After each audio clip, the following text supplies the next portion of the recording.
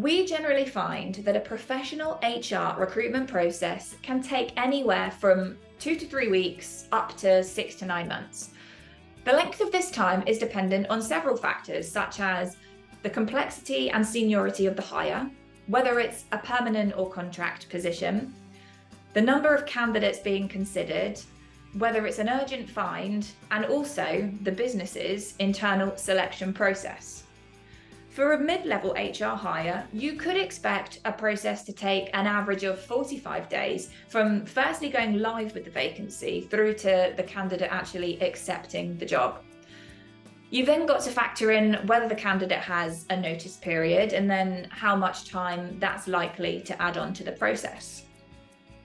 Within HR, notice periods are typically anywhere from 1 month at the more junior end, 3 months at the mid-level, and then 6 months at the senior end. So that's going to be for HR directors and chief people officers, etc.